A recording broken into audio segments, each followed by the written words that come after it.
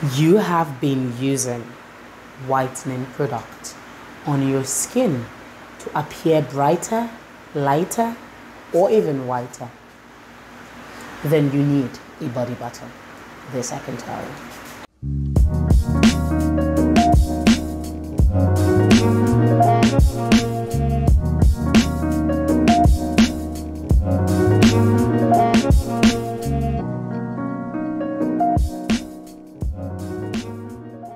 Hey guys, good day. My name is Vanessa Given-Salazar and you're welcome back to my channel. If this is the first time that you're dropping by or maybe stopping by, do well to hit the subscribe button and also the notification bell so that you get to see videos like this anytime I post them.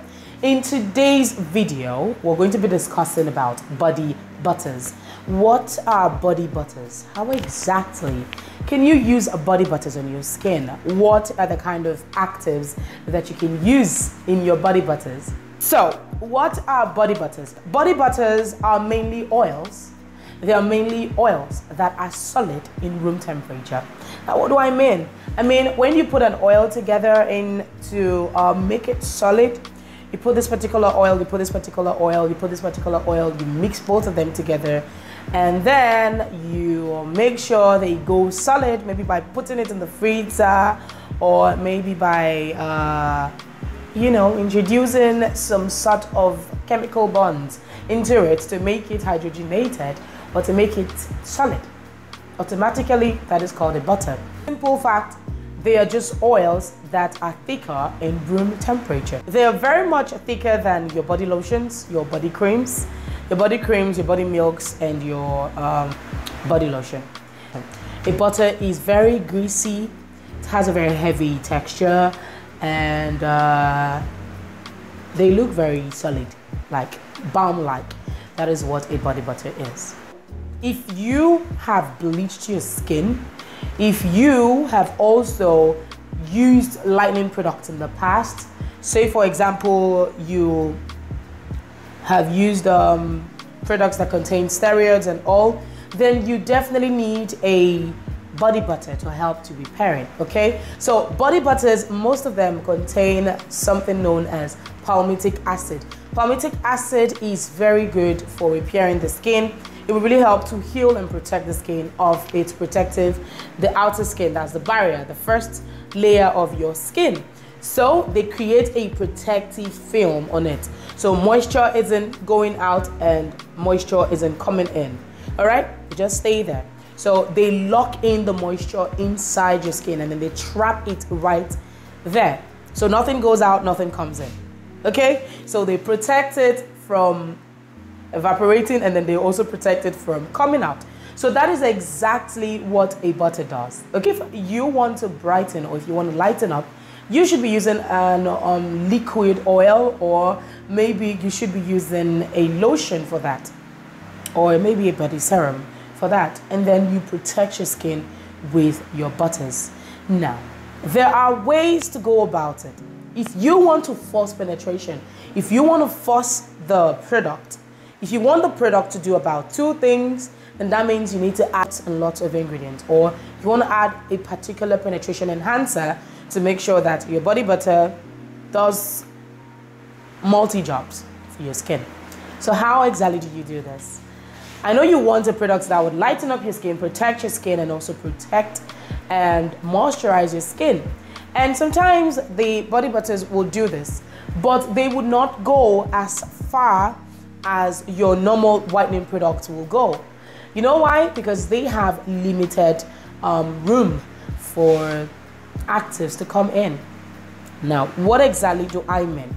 Your water-based product, your water-based ingredients, most of the butters that we know are always oil-based. They're anhydrous products, okay? And your creams, your lotions, they're all emulsions. These ones have a mixture of both water and oil in them. So they may do amazing. So they have that versatile nature of adding both water-soluble actives and oil-soluble actives together so that they do amazing on your skin. But the butters are mainly just oil-based. So whatever active that you're going to be adding to the oil or to your butters needs to be oil-soluble.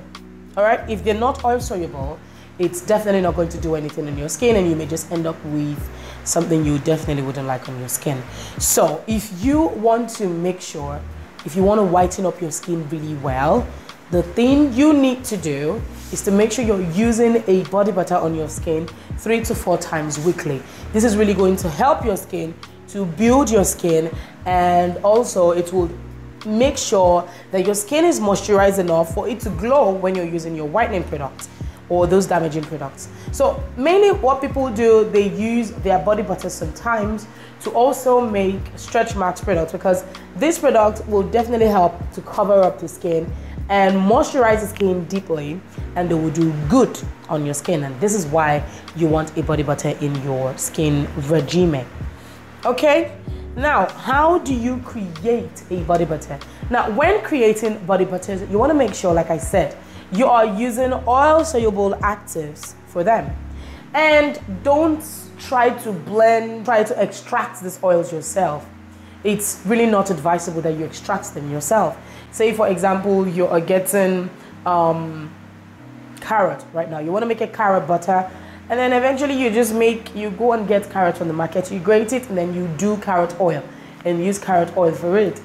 You are going to be using carrot. Why exactly are you using carrot? What exactly is in carrot that you're thinking about using in it? Are you using it because of its high dose or its high quantity of carotenoids or retinol? Then if that is the case, why don't you just get, the main active in the carrot oil and use it instead? There are lots and lots of other ingredients in the market or in your store. There are other ingredients, most definitely, that has a higher dose of even the carotenoids, if that is what you're looking at for. So if you're looking for its anti-aging properties, its anti-aging reasons, and that is the vitamin A in carrot. This is why many people use it. Why don't you just buy beta-carotene oil and use instead? So what about pineapple? You've really heard that pineapple does great on your skin. And would you go ahead and put pineapple, you dry your pineapples and then you create pineapple oil? That wouldn't be advisable if you know that you're going to be selling this product. You want to make sure your product is as stable as so. That is why I'm saying that it's better you go get an oil-soluble bromelain enzyme from your supplier and use in your body butter. Now, this is really going to help to create a very stable, high-performing product of you. So imagine a product right now, and you want to make a product with both vitamin A and bromelain. So do you think I would go ahead and then buy pineapple from the market, dry them, buy carrot, dry carrot or grate carrot, and then start to create carrot oil and start to create pineapple oil separately? No, there'll be no need for that actually. All you have to do, buy beta-carotene oil from your supplier, and also buy a bromelain enzyme oil-soluble extract from your supplier. This is really going to save time and energy. Trust me, and it's really going to do amazing for your skin. That's how you create a body butter. So how exactly do you go around this? Drop your comments below if you want me to create a body butter, like I have said, and I'm going to do a practical example of the kind of ingredient that you're to use in a body butter. So if you wanted to, have a high melting point, now these are butters, okay? They would definitely melt off with time if heat is introduced. So you want to make sure you don't store your body butters at your window pane where, light or heat can easily pass through. You don't want to do that.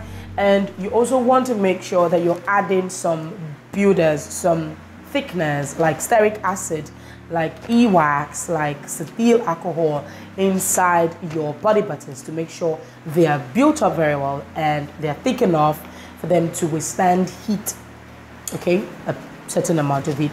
Not like they wouldn't melt off anymore, but they will. So adding thickeners like beeswax, like e-wax, stearic acid, amazing. You can add that to your butters to make sure they are built in very well. So this is it, guys, for body butters. I hope you learned something, and if you did not, please watch this video again and see if you can understand everything that I have mentioned in the video. And if you did, please do well to hit the thumbs button and share to your friends so that they can also share to their friends. Do not forget to subscribe and also drop a comment. So I want to hear from you. Should I make the carrot butter? Should I make a carrot butter? Should I make a pineapple butter? Should I make a custom whitening butter? Let me see. Just drop it down in the comment section. And I am going to be with you. See you all again next time. Bye.